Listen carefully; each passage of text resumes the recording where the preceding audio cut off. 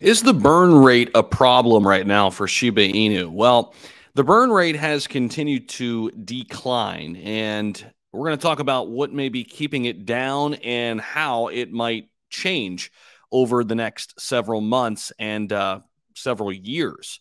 Because the burn rate at one point when it first got started was sky high. But we have to remember that was in the middle of a bull run where everybody was making money and there was just more people active in the cryptocurrency markets at large, right? Volume was up. Everybody was up in their bags and their wallets. So people were more generous, right? But with burning tokens, it's always been kind of a community effort thus far. But with the future of Shibarium, that is going to change. So let's dive in here. The burn rate for SHIB remains in the red zone as chunks of SHIB that have been burned per day this week are growing smaller. Now, at the moment, the SHIB burn rate equals nearly minus 20% compared to the one measured on Thursday morning. There are several possible factors, though, that could be at play here. Okay, so there are the SHIB price fluctuating in a large amplitude right now, and the distraction of the community from focusing on burns due to the news of the upcoming Shibarium launch. So just less people are burning, or the uncertainty as to whether it will be launched in the near future as well.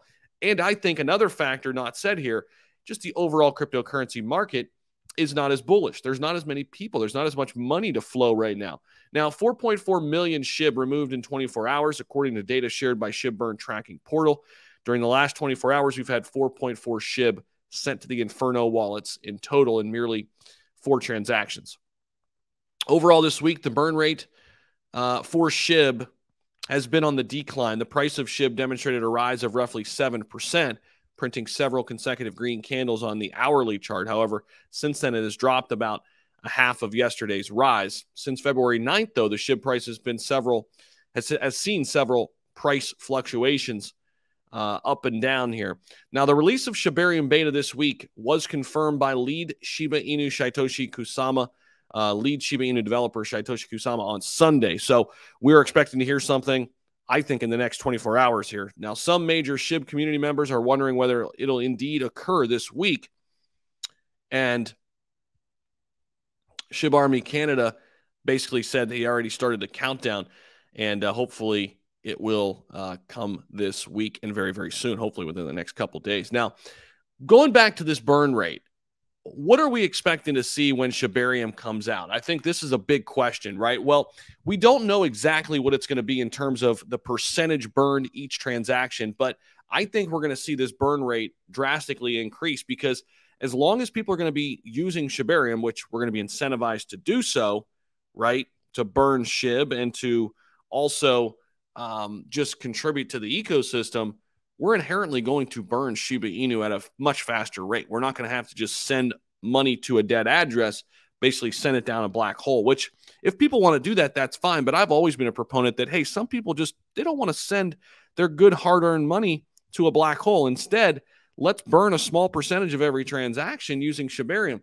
What that looks like, we don't know yet, but I think this burn rate is going to absolutely explode once Shibarium is fully launched, because I think a lot of people in the SHIB ecosystem are going to be utilizing Shibarium in order to pitch in.